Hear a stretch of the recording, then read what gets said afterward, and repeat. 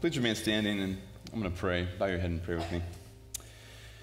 Father, what a privilege to be able to even pour out our heart to you in song before we hear from your word, and we do ask that you would speak to us.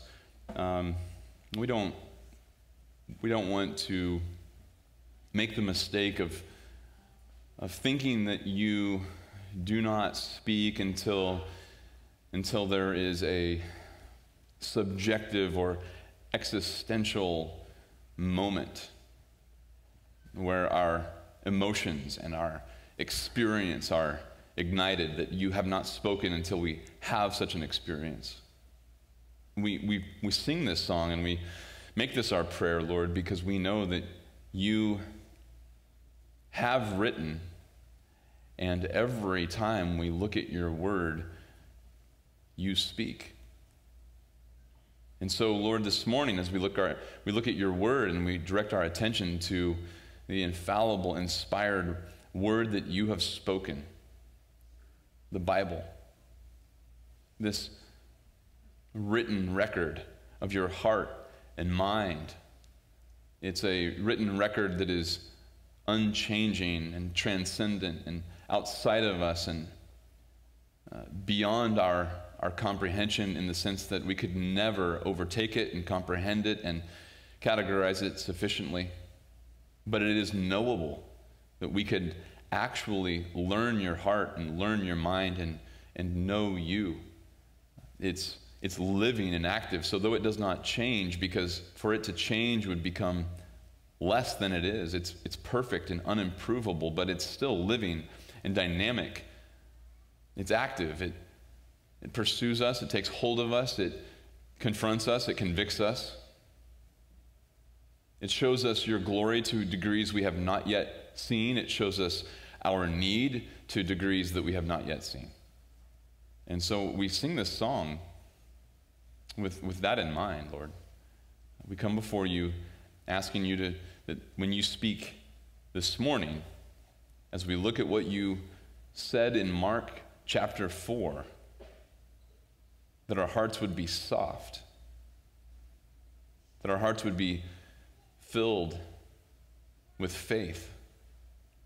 And Lord, we pray even now as a congregation, because corporately, Lord, we recognize our need.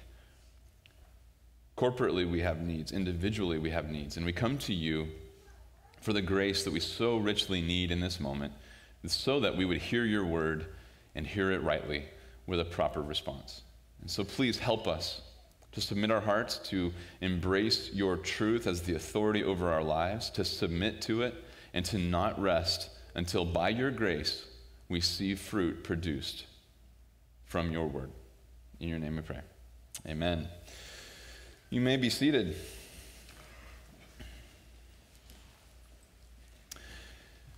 Well, I want to invite you to grab your Bible and open up to Mark chapter 4.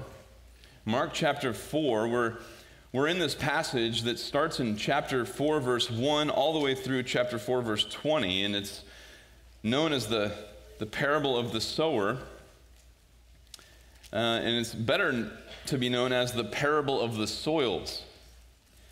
And as you're turning there, I just want to kind of introduce this by way of something that happens every year. Here we are we've just finished Christmas season. We're coming up on New Year's. And in our country, we have a rich tradition for many years and for many presidencies now, that at the beginning of the year, the president would give to the Congress a State of the Union address.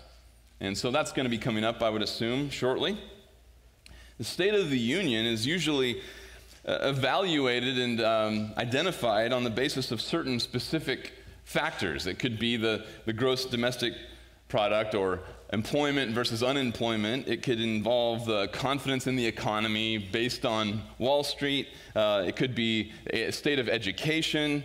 And even in more recent addresses to the Congress, the virtue of our society has been signaled by how well we maintain civil protections for those who self-identify themselves by their chosen form of rebellion against God. And so that's the State of the Union.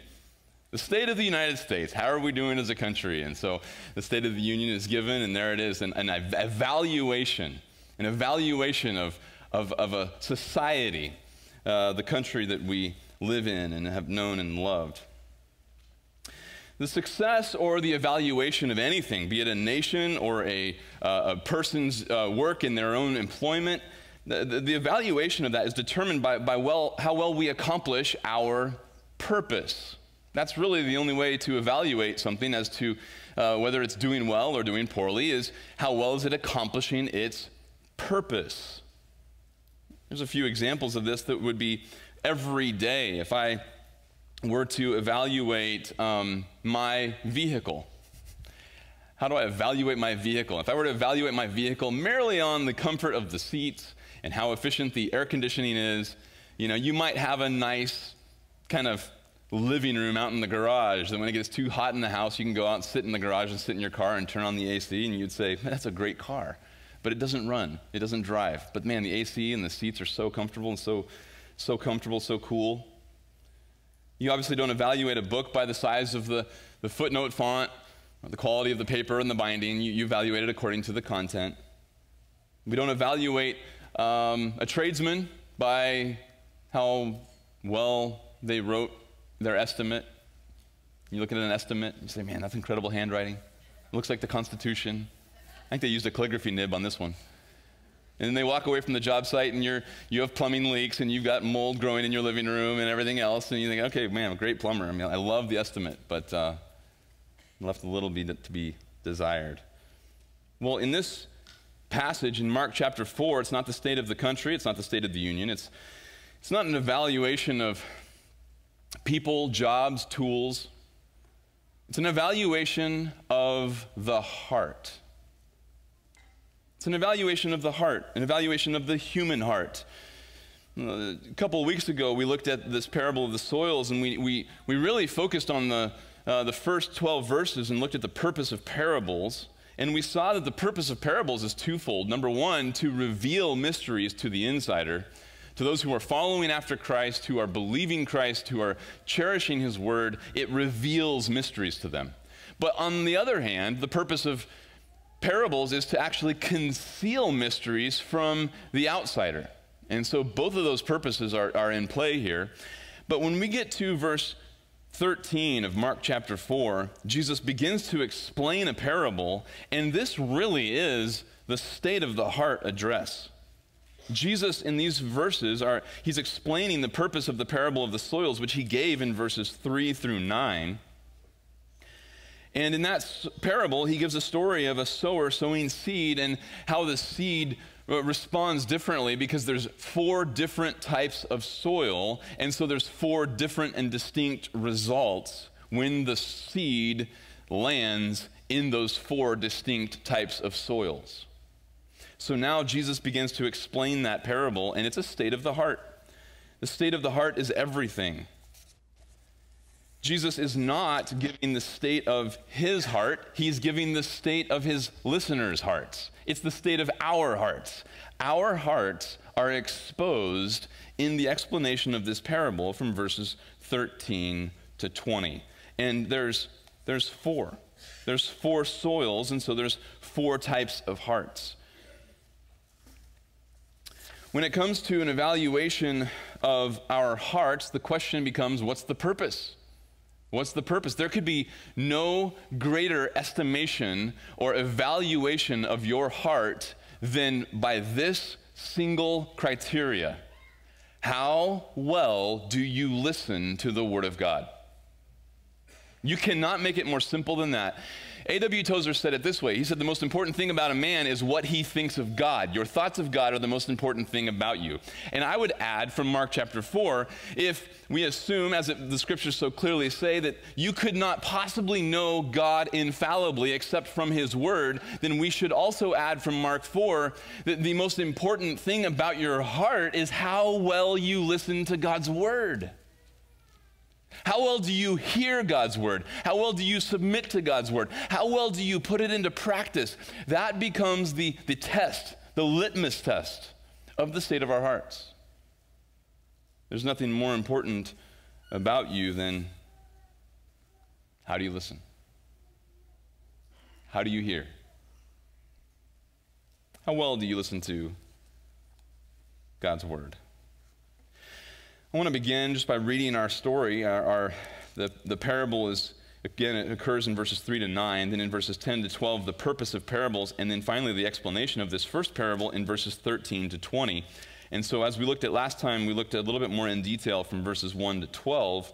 This morning, we're going to look, Lord willing, more in detail at verses 13 to 20. But I want to read all of the story here, verse 1 through verse 20. So follow along as I go back and read this narrative. Starting in verse 1, Mark writes, "He began to teach again by the sea, and such a very large crowd gathered to him that he got into a boat in the sea and sat down, and the whole crowd was by the sea on the land. And he was teaching them many things in parables, and he was saying to them in his teaching, 'Listen to this. Behold, the sower went out to sow. As he was sowing, some seed fell beside the road, and the birds came and ate it up. Other seed fell on the rocky ground where it did not have much soil, and immediately it sprang up because it had no depth of soil.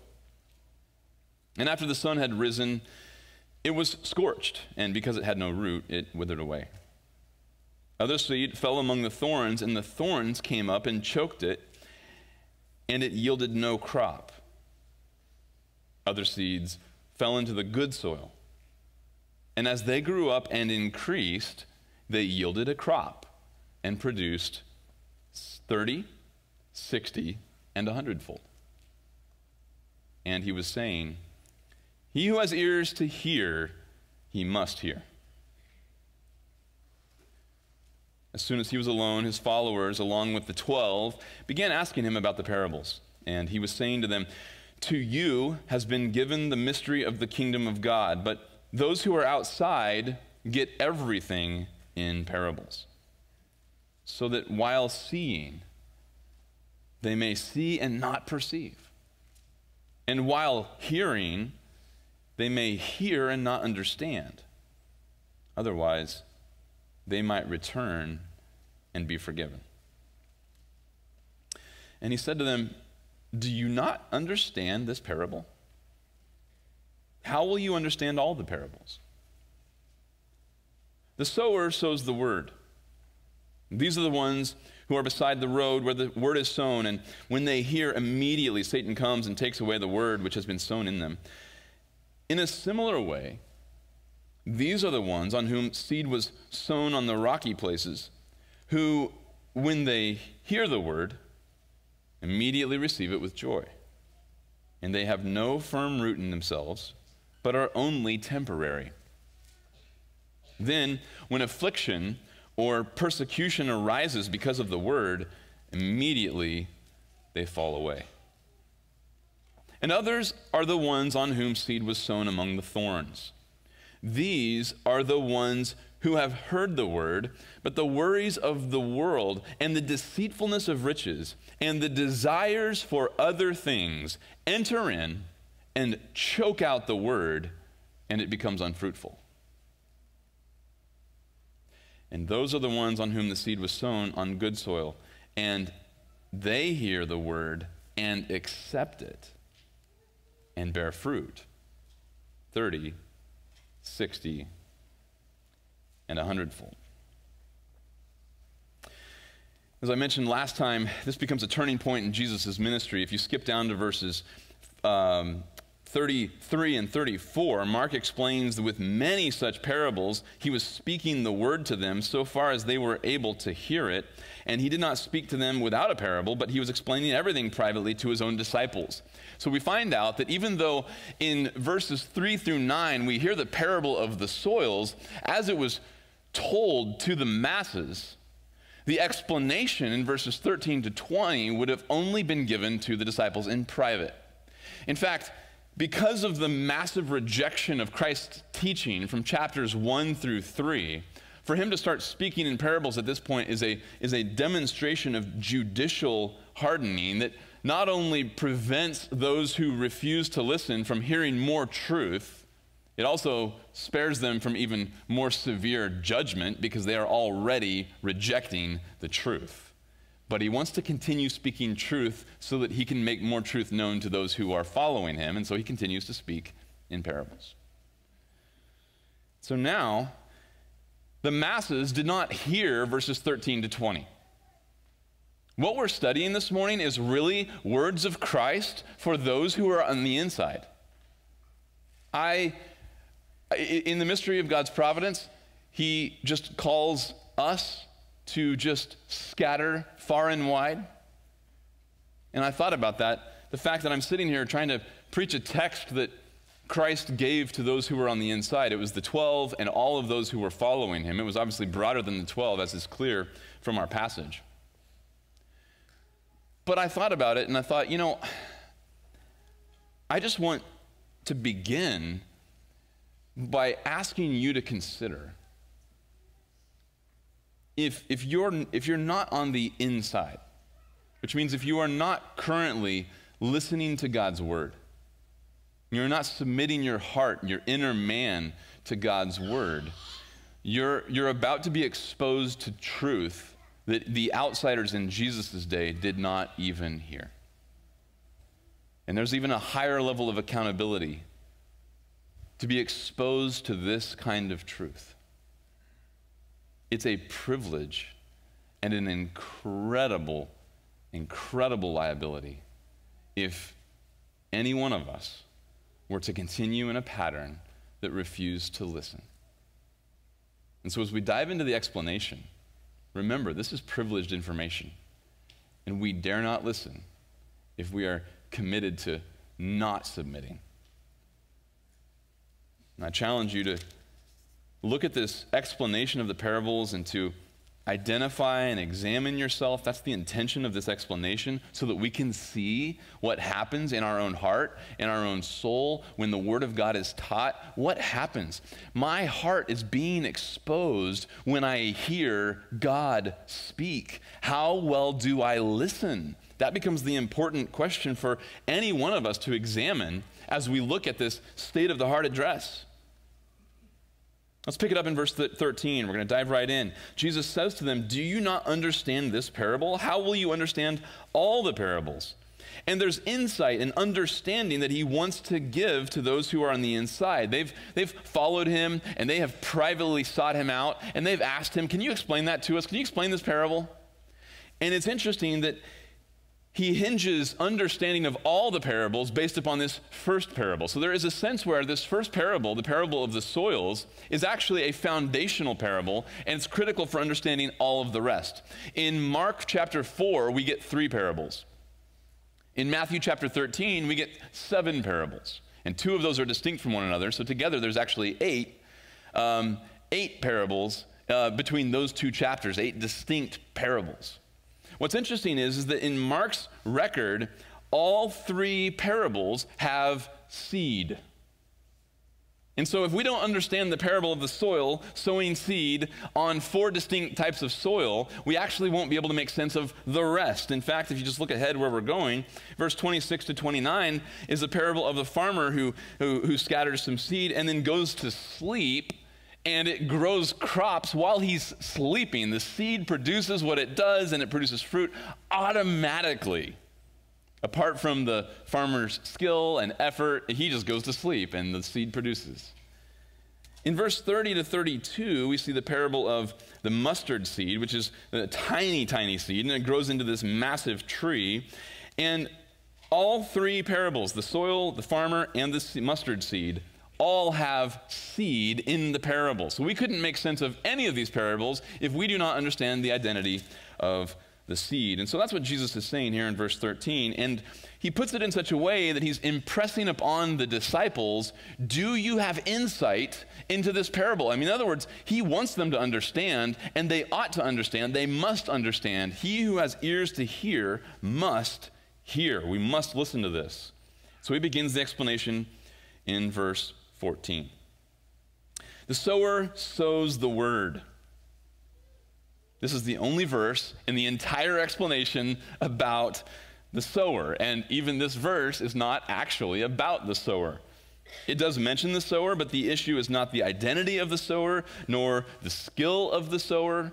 And so let me just press that home a little bit here as we think about the identity of this sower. Well, you could say it would be appropriate in the context to think of Jesus sowing the seed of God's word for 3 chapters.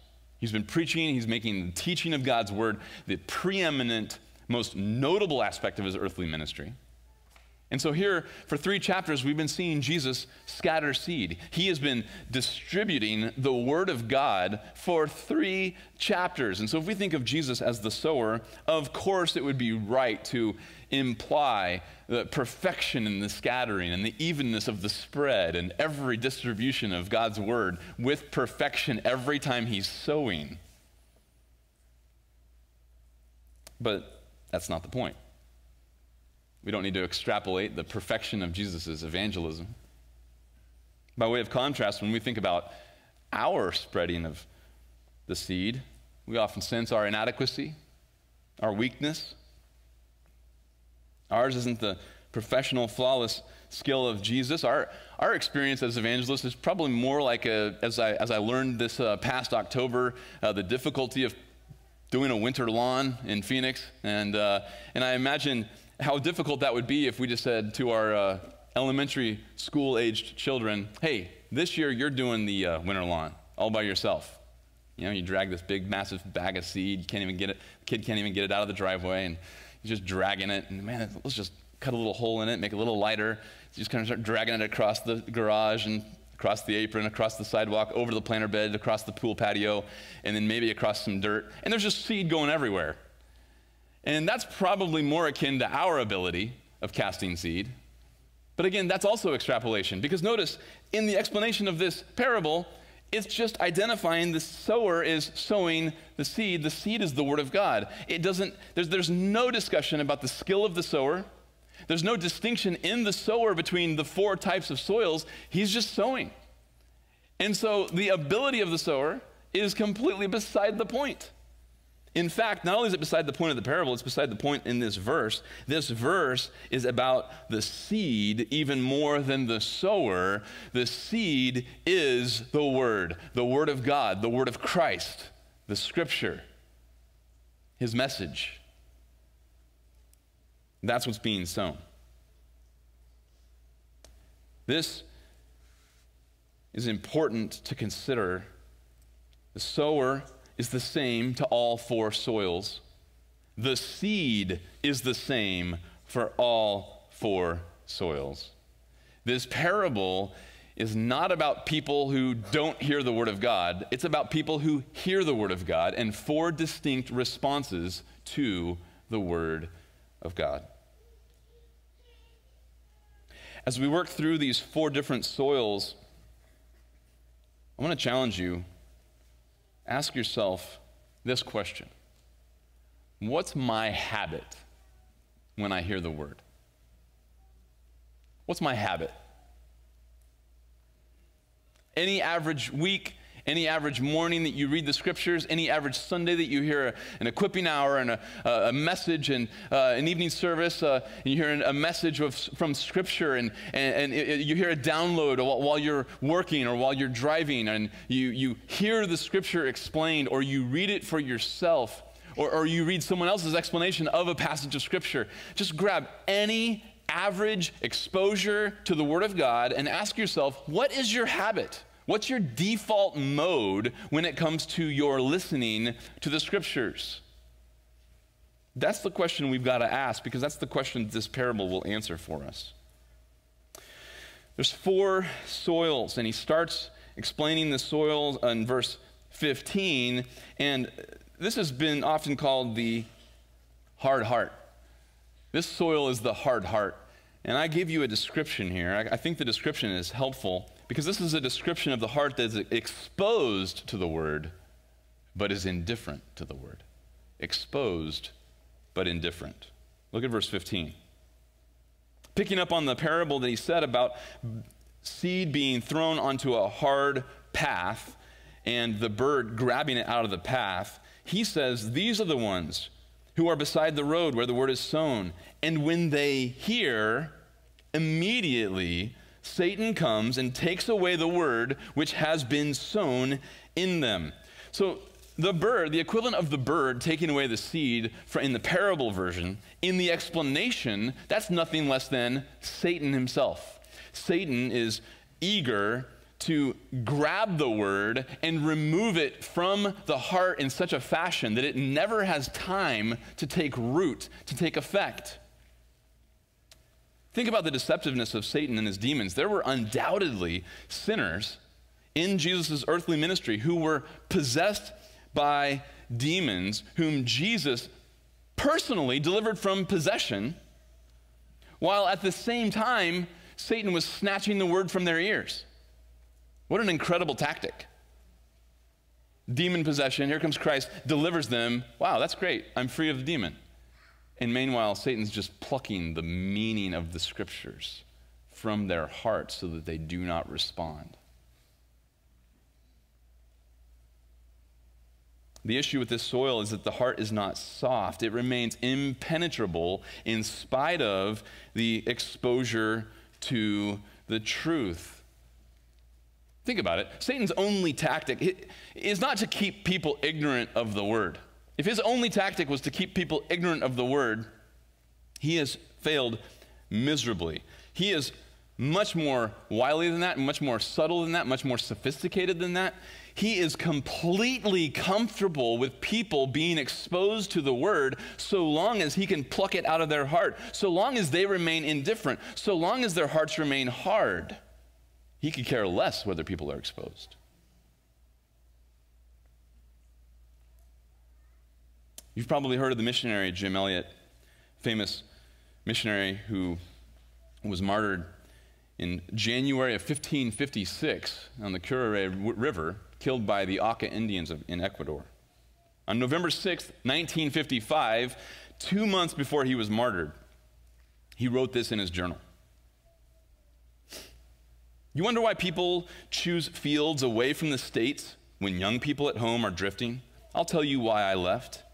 Because those stateside young people have every opportunity to study, hear, and understand the Word of God in their own language. And these Indians have no opportunity whatsoever. And I'll explain, if you're not familiar with the story of Jim Elliot, he studied at Wheaton, he went back home to Oregon, and his church in Oregon wanted him to become a youth pastor. And he said, I'm not staying here to teach our youth who already have access to the Word of God. There's tribes in Ecuador who haven't even heard the Word of God. I've got to go. And so he says this, and the Indians that he's speaking about here are not the Auca Indians. He's only seen them from a plane at this point in his life. He's been ministering to some Indians in Quicha, a town in Ecuador, and so he's already learned their language and he's sharing the gospel with them. He said, I've had to make a cross of 2 logs and lie down on it to show the Indians what it means to crucify a man. When there is that much ignorance over here, and so much knowledge and opportunity over there, speaking of the states, I have no question in my mind why God sent me here. Those whimpering, stateside young people will wake up on the day of judgment condemned to worse fates than these demon-fearing Indians, because having a Bible, they were bored with it, while these never heard of such a thing as writing.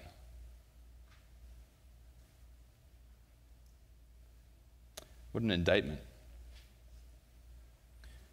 He said in his journal, he said, it's just tragic to think of teenagers back in Oregon with Bibles collecting dust on their shelves, and these have never heard. Satan's not concerned about exposure so much as he is about soft heart. There's something he's more concerned about than the exposure to the Bible, and that would be having a soft heart that would actually believe the Bible.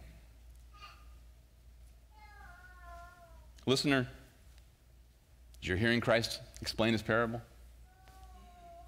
Let me ask you, what is Satan's greatest tactic for keeping you from benefiting or profiting from the word? What's your habit? Is there a hard-heartedness? Is there an indifference? Is there a mechanism? Is there some sort of pathway of habitual listening that gets you out from under the impact of the Scriptures when you hear it taught? It's important for you to identify that. Do you just habitually disregard the Word as soon as the sermon is over? You never have to go back to it, never a passing glance. I've seen that typified. I remember one young man that I poured into, I discipled, and I was trying to share the gospel with and evangelize, and he made a profession of faith, but every single time he would hear a sermon, his default mechanism was just to go home and just binge on Netflix. He just started absorbing entertainment. I mean, he was there every Sunday morning, every Sunday night. We had Bible study on Thursday night. He was there every time the Word of God was being opened, but his habit was to just dismiss the impact of the Word of God. He had an out. Maybe it's just a habitual distraction. Maybe your habitual pattern after Sunday involves sports or lunch preparation or relaxation or responsibilities, preparing for the week. And some of those things are incredibly important and very valuable aspects of a week, to be a faithful employee, a faithful dad, and a faithful mom. And those can also be incredible habits for indifference to the Word of God.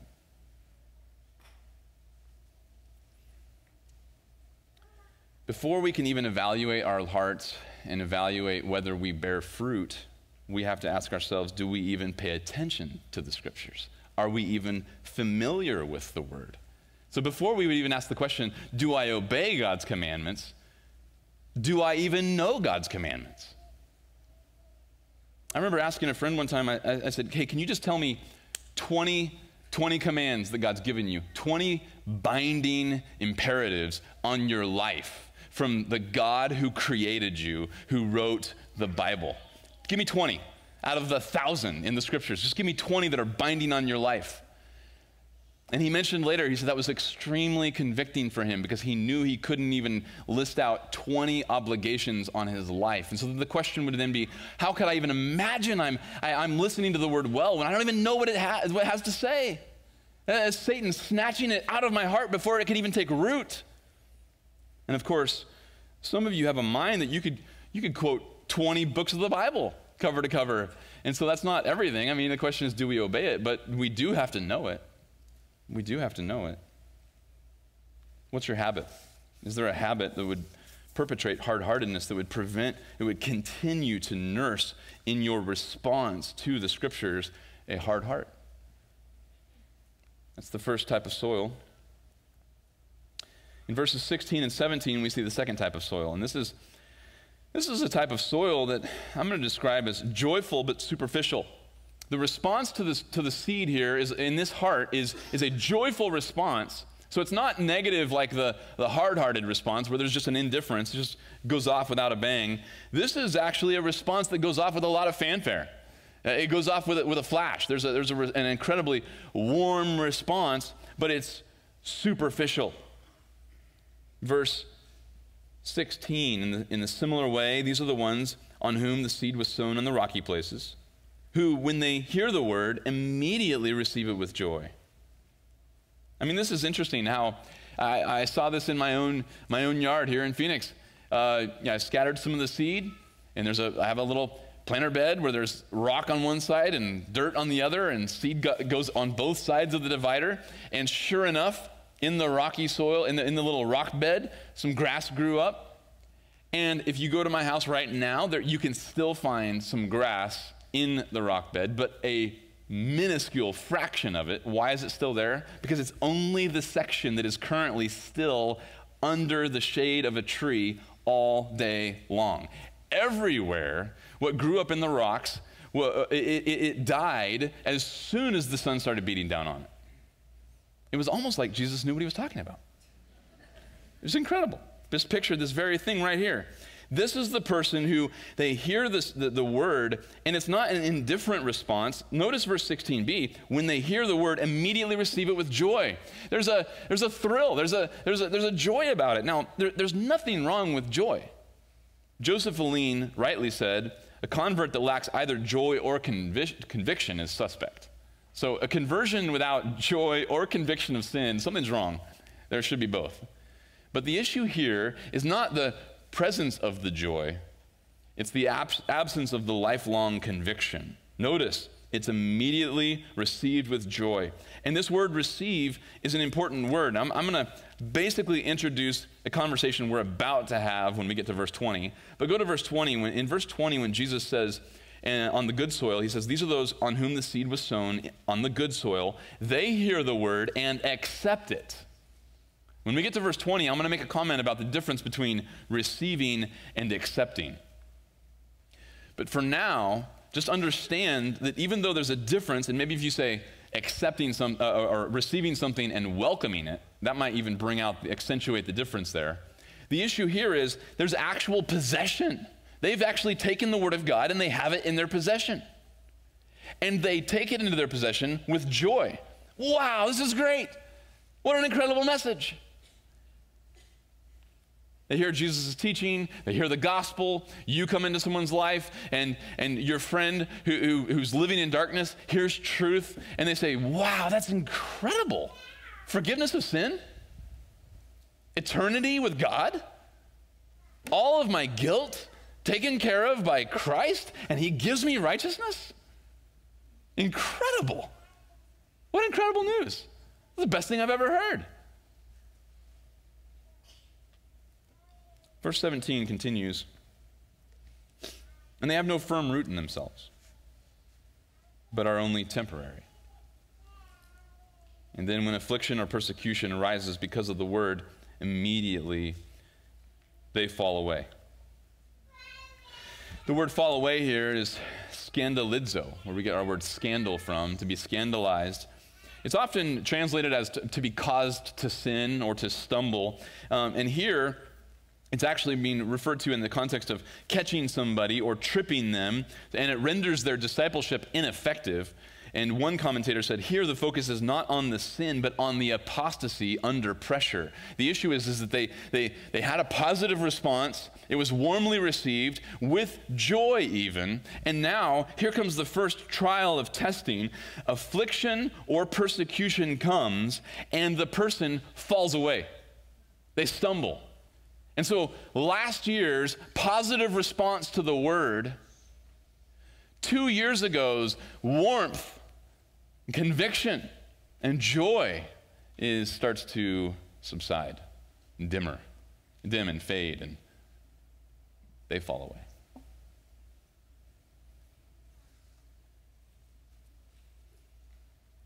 This word to stumble, to fall away, is used of the disciples in Mark chapter 14:27. Jesus says, you're all going to fall away.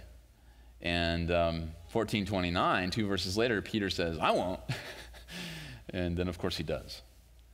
Well, Jesus is using it there in a temporal sense because they fall away and they stumble.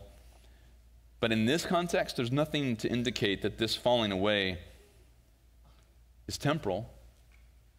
It certainly could be permanent. But the point is that we wouldn't know. Who could possibly know that?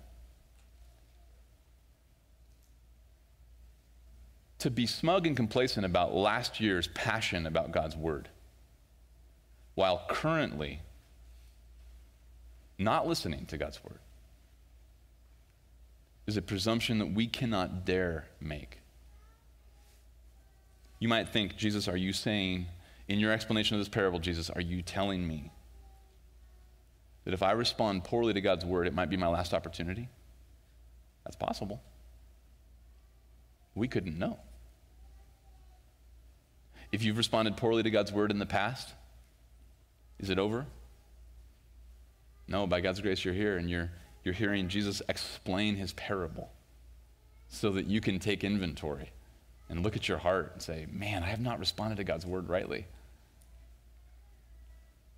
But we dare not presume that because we've listened poorly and God maybe brought back a sense of warm response to God's word, that we can just say, okay, good. I can always have that outlet. I can always, when I want to, I can choose to go back to responding to the word the way it ought to be responded to. No.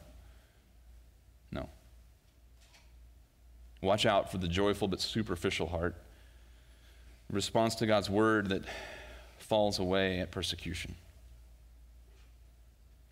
In the English Reformation, there was a bishop of Salisbury in England. His name was Nicholas Shaxton. He had to resign from his office because Henry passed some articles that would have prevented any true Bible-believing Christian from functioning in the Anglican Church. So he resigned, and they threw him in prison because he was believing in what would have been called Lutheranism, or what we would call Protestantism. He was thrown in prison because of his views on the sacrament and the Lord's Supper, and he was condemned to be burned alive for his heresy.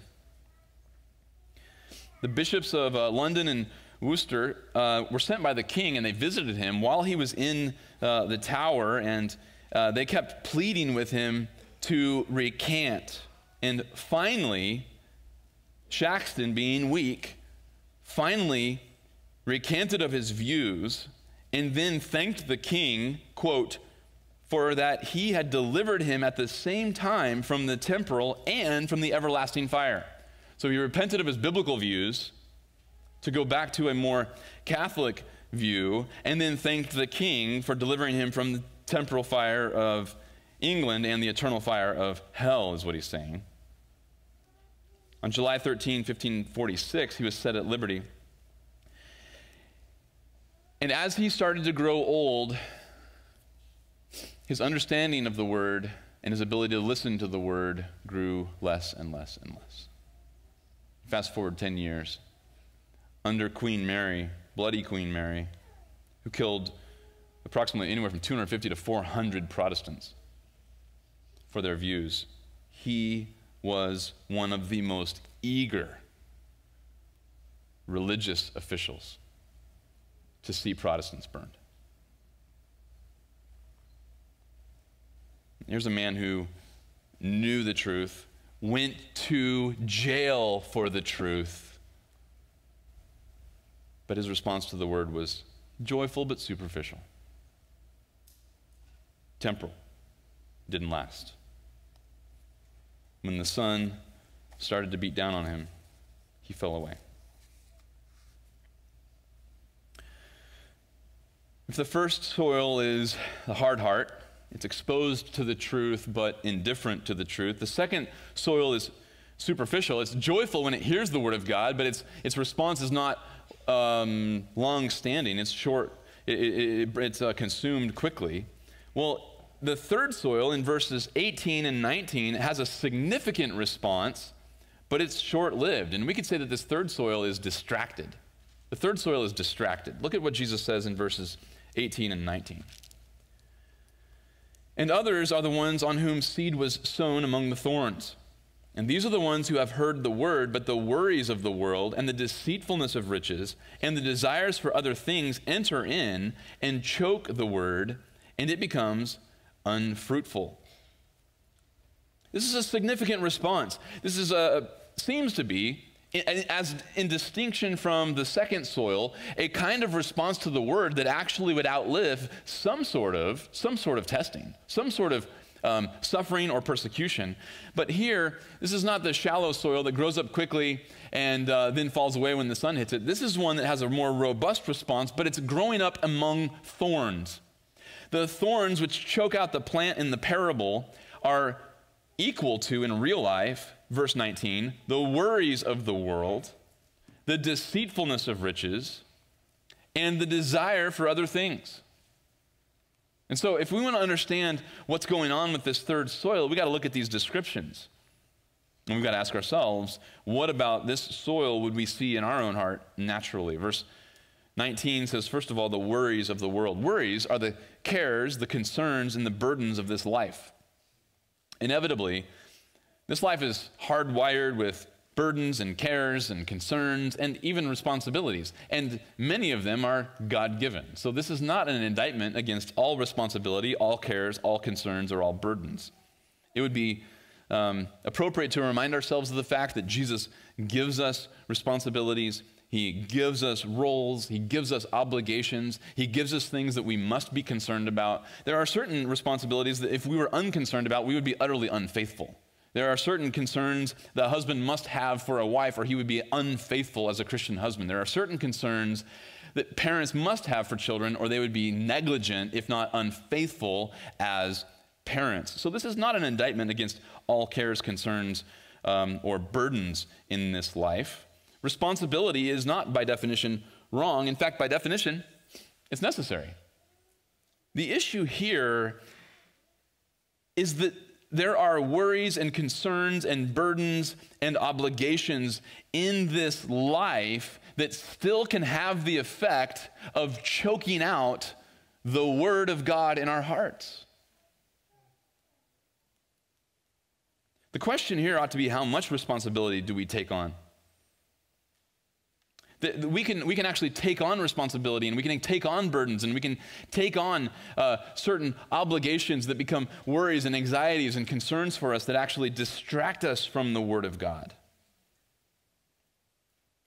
For some of you, maybe this has even happened in the workplace without your even seeking it. And simply because you have been diligent at work, and you've worked hard, and you've made your employer more productive, efficient, profitable, whatever the case may be, you've been given more and more and more responsibility.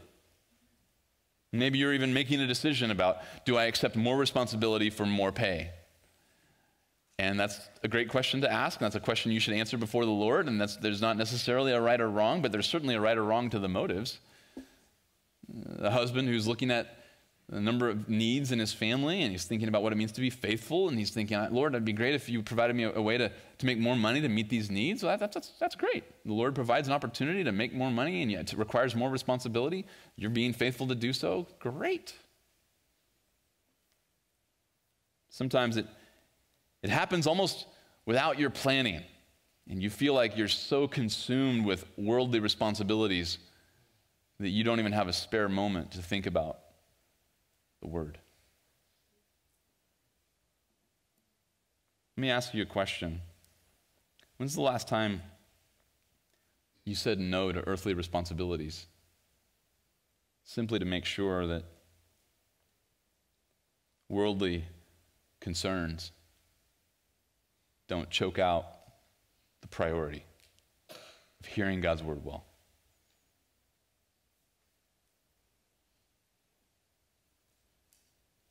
I remember when I was in grad school, I remember how gracious the Lord was to stir me up. He stirred me up because I was thinking about things for a season there in a very worldly manner. And I was looking at how much I had a wife and not a lot of income, and living at poverty level in LA County, and thinking, man, this is tough. And okay, I gotta make a living here, gotta provide. And I remember the Lord stirring me up about, where's your heart? And He stirred me up about my use of finances. And I remember thinking at that time, man, I need to give. And I'm thinking, like, what could I even give? And there was a missionary friend that I really liked what he was doing, and he was church planting and overseas. And so I started giving him money, and it was such an embarrassing amount. Like, I don't even know if this is going to help him. The amount of correspondence, he's going to have to pay for stamps to write a thank you, and then it's going to now it's even out, you know. And every time he comes back, he'd give me a chocolate bar that was probably more than like 6 months of my giving. You know, I'm just thinking, like, this is pathetic. But I knew my heart would not survive it. I knew my heart would not survive it. And so the Lord stirred me up to be giving. The Lord also stirred me up to think about eternity. And I started asking the question, well, how much do I actually need to provide for my own physical needs, my wife's physical needs, and to free me up to be as devoted with maximum effectiveness to training, to study the Word of God for ministry? And I talked to my employer and said, hey, can I work for no more than 35 hours a week? He's like, you want to work more than 35? No, like even less is fine. I can live on 32 to 35 hours a week. I was like, we have cut it down to like the bare minimum. And if you're okay employing me with just 35 hours a week, then that frees me up to be devoted to these other things. And I remember how kind of foreign that felt. Never regretted it. Never regretted it. So thankful to the Lord for just changing my perspective to say, wait, why would you be accepting more worldly responsibilities, which could be a distraction from what ultimately matters? This is a significant but short-lived response to the Word of God. Have you said no to worldly concerns, worldly responsibilities so that you can listen well to the Word? It's an important question in light of verse 19. The worries of the world will choke out the Word so that it becomes unfruitful in your heart. Secondly, notice Jesus also points out the deceitfulness of riches. The deceitfulness of riches. Now, I'll be honest, I marched into verse 19 this week, kind of imagining, having even studied this verse before, and just imagining, yep, I know what that is. I know exactly what's here. I know what I'm going to find. And I was, of course, shocked and even so refreshed at a newer discovery. I was looking at this word, deceitfulness. This is a warning against, as one commentator says it, the seduction that comes from affluence with its illusion of security. And as I was looking at this word, the word deceitfulness can also mean illusion. It can even mean the pleasure of the illusion. And so when I saw in a couple of different dictionaries for this Greek word, a couple of different lexicons and theological dictionaries, I saw the entry deceitfulness and then number 2, pleasure. And I'm like, well, what? Okay, those are distinct meanings. But then I saw how it was being used in a lot of, in some Greek context, in some secular Greek texts. And it would be used, for instance, if you go to a play and you see a tragedy played out in front of you, and there is an allusion to what's being performed, and it's the pleasurable element of the illusion. I started to realize that is the meaning here. That's exactly what Jesus is talking about, is the pleasurable illusion. There's an entertainment value to riches. There's an entertainment value to riches that would actually cut you off from hearing the Word of God because it would flatter you and think that you don't even need the Word of God. It's an illusion. It's pleasurable to feel like I have control, I have freedom, I've got a nest egg, I can do as I please, I'm secure. And if that, especially the love of money, regardless of whether you have it or not, the love of it, even without it, riches are still deceitful for people who don't even have it because there's a pleasurable illusion that goes with it that would cut off the Word of God from having fruit in your life. In the 1930s, one of the most famous living authors was William Somerset Maugham, M-A-U-G-H-A-M. He was a playwright, novelist, short story writer. He wrote a novel on human bondage that was a classic, and he wrote a play, The Constant Wife, that went through just multiple stagings. And he was an Englishman, and he lived in the French Riviera. He was extremely wealthy. He had an incredibly refined taste. He lived in a very fancy house on the Riviera. He was sexually very perverted. In 1965, at the age of 91, he was still incredibly rich. And he received 300 fan letters a week. And his nephew, Robin Maugham, wrote an article in the London Times that contained an excerpt about William Somerset Maugham's life. And here's what Robert, his nephew, said about it. I looked around the drawing room at the immensely valuable furniture and pictures and the objects that Willie's success had enabled him to acquire. I remembered the villa itself and the wonderful garden I could see through the windows, a fabulous setting on the edge of the Mediterranean, all worth £600,000. Again, this is in 1965. Willie had 11 servants, including his cook, Annette, who was the envy of all the other millionaires on the Riviera. He dined off silver plates, waited on by Marius, his butler, and Henry, his footman, but it no longer meant anything to him. The following afternoon, I found Willie reclining on a sofa, peering through his spectacles at a Bible which had very large print. He looked horribly wizened, and his face was grim. I've been reading the Bible you gave me, and I've come across the quotation, "What shall it profit a man if he gain the whole world and lose his own soul?" I must tell you, my dear Robin, that the text used to hang opposite my bed when I was a child. Of course, it's all a lot of bunk. But the thought, it's quite interesting all the same. Robin Mom went on to describe an empty, bitter old man who repeatedly fell into shrieking terrors, and he would cry out, "Go away, I'm not ready, I'm not dead yet, I'm not ready to die, I tell you." Just the misery of a man who has been deluded by the deceitfulness, the pleasurable illusion of money. Do you view money as a resource to be used for the sake of eternity? Do you regard your finances as a means to maximizing your ability and others' ability to respond rightly to the Word of God? Finally, Jesus says in verse 19, look at it. Number 1, the worries of the world. Number 2, the deceitfulness of riches. And number 3, the desire for other things. Literally, this is lusts. Lusts for the remaining things. Everything else, whatever's left over. Lusts for all the rest. That's literally what Jesus is describing here. Whatever's outside the bounds of specific worries of the world, the worldly concerns, and the pleasurable illusion of riches. Lust for all the other stuff goes with it. This could be self-love. This could be any form of worldliness, temporal mindedness, love of comfort. Those things cannot cohabitate in a heart with ears to hear. It's impossible. Those things will choke out a heart from hearing God's word rightly. William Roper was the son-in-law of the famous Thomas More.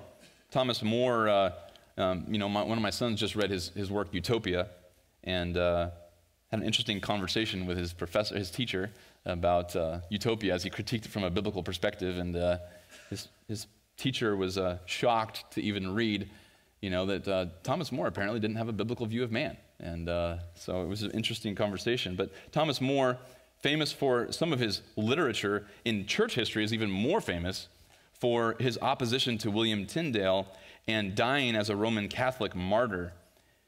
His son-in-law, William Roper, was influenced temporarily by Tyndale's New Testament, his arch enemy.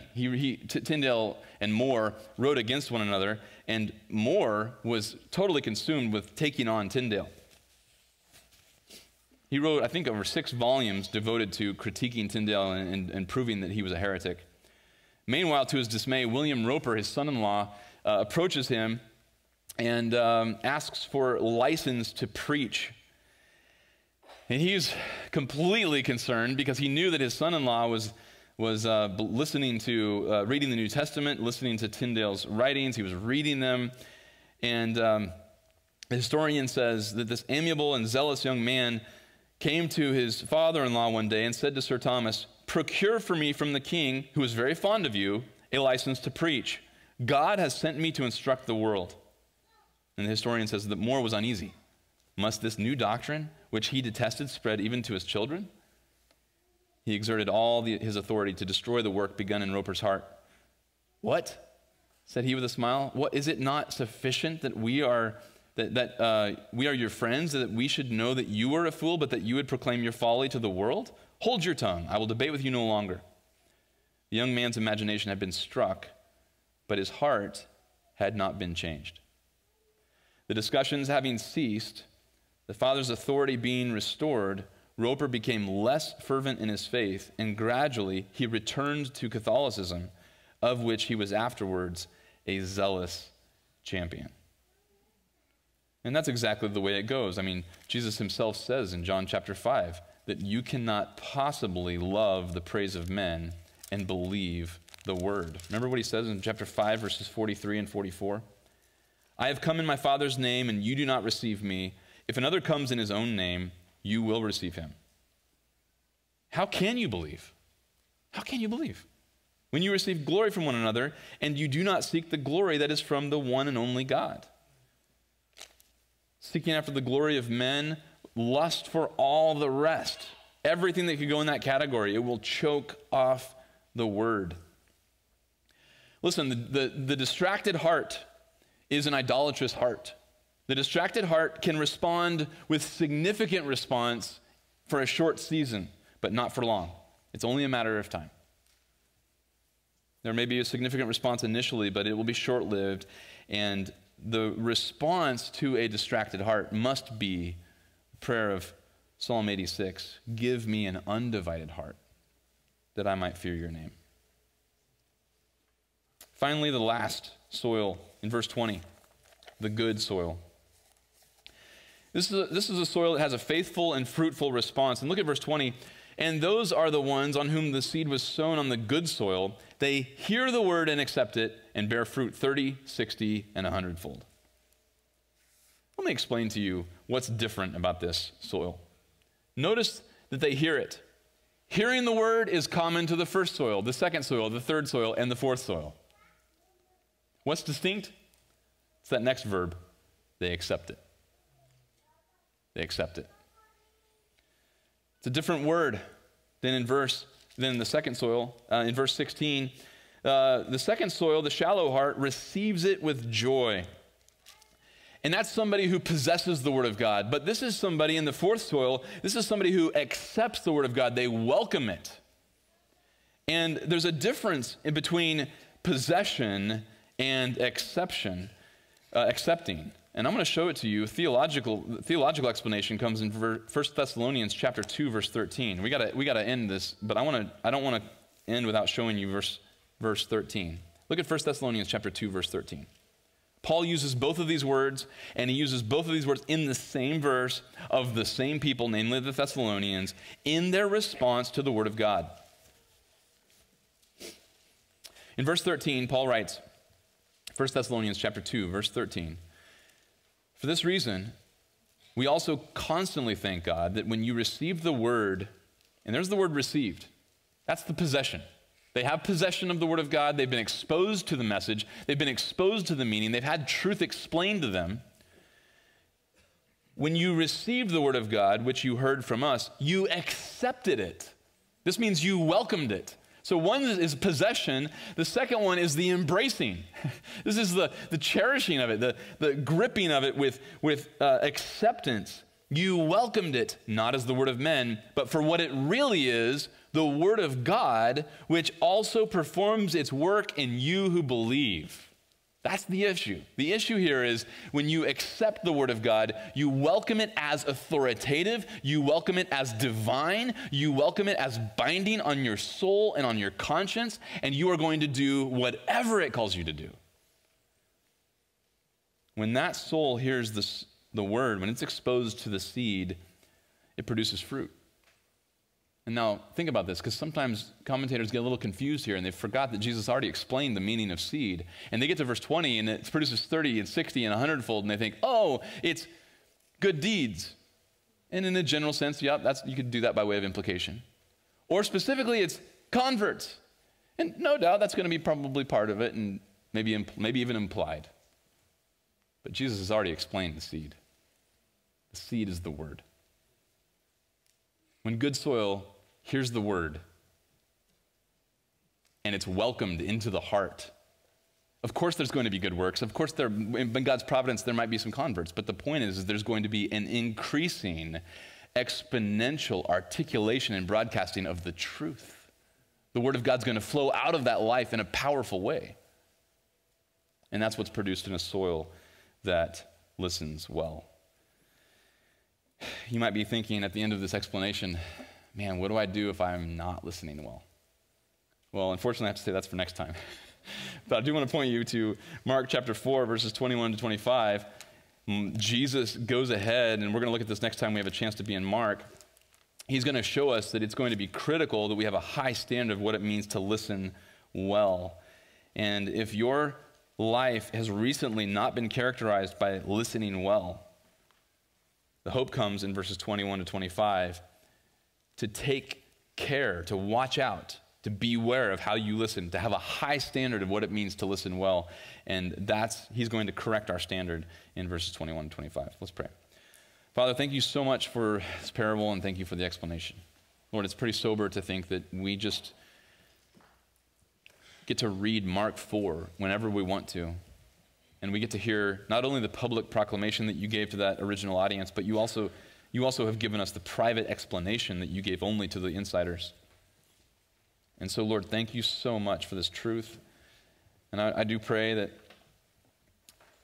Lord, it would not fall on deaf ears. I pray that if there are any whose hearts are hard or shallow or distracted, that you might stir them up by way of their lack of fruitful or faithful articulation and living out of the truth and faithful articulation of the truth. That would stir us all up, Lord, to consider the importance of how we listen.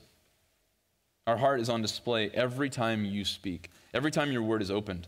No wonder the apostle says, today, as long as it is called today, every time we hear you speak in your word, we need to look at one another and we need to examine, is there anyone among us with an evil, unbelieving heart? We must respond in faith. We must believe. We must welcome and accept this word as divine with all the authority that you possess. And so I pray, Lord, that we would have a proper standard and evaluation of what it means to listen and to listen well. And Lord, thank you if we have seen our hearts respond to your word. We just want to thank you. As your children, we come before you this morning looking at this parable, thinking, it is only your grace, Lord, that your children would respond to your word. To see a positive response to truth that's tested by trial, that's proven in the face of responsibility and cares and concerns in this world, it's been tested by persecution. To see anyone here take your word and hang on to it, to let go of idols, to let go of comforts, to let go of an easier life, simply in order to respond rightly to your word, that is a grace. And so we thank you for it. Thank you so much for your goodness to us as your children. In your name we pray. Amen.